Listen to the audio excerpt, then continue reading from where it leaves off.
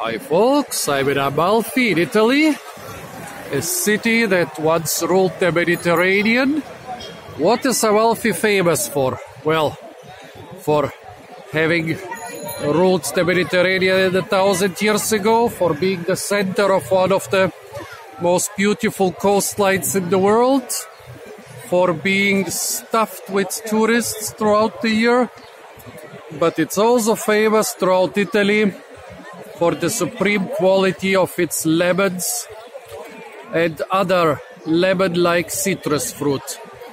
As you can see, this slightly bumpy lemon is about twice the size of a normal lemon you get here in the Italian supermarkets.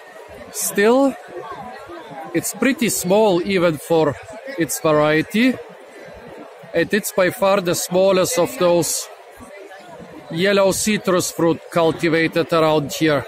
Some of them are the size of my head.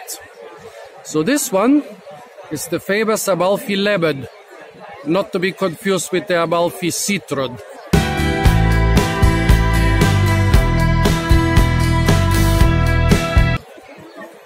This lemon, well, it's a lot bigger than a normal lemon, and the special thing about it, it's extremely aromatic.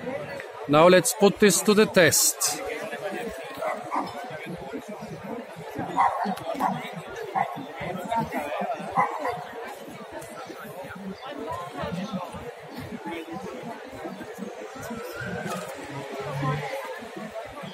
As you can see, a lot of the size is just a thick rind. I guess, well, it's always very hard to say what citrus fruit hybridized with what other citrus fruit. So this Amalfi lemon reminds me a lot of those giant Amalfi citrons which are being cultivated around here. The funny thing is, everybody I ask has a different name for each yellow citrus fruit variety around here, but pretty much everyone agrees that this is the normal Amalfi lemon. Very famous in Italy and much more sought after and much more expensive than the normal lemon. So this should be a citrus lemon in English. Let's try this one. First the rind and then the juicy inside.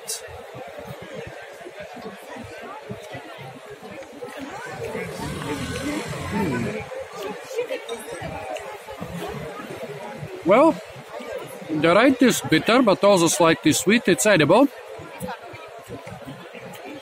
It's used together with the juice to make the famous limoncello, one of the most famous liquors of Italy. Now let's try the inside. The rind was already very nice and aromatic.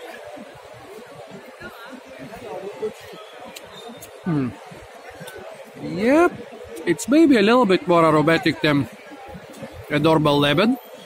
Cannot see a huge difference here.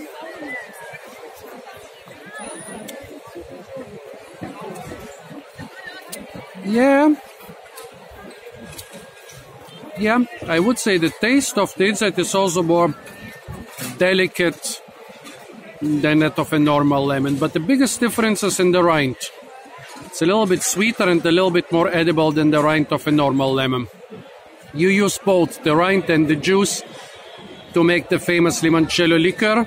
You just remove the white pith in between, which is just bitter.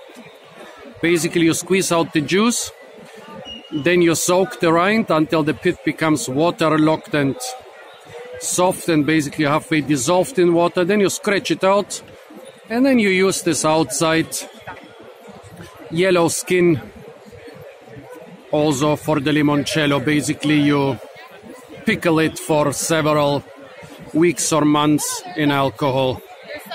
Okay, let's try again the rind. Yeah, not bad for a lemon rind. Not as sweet as a kumquat or a calamansi, but not bad.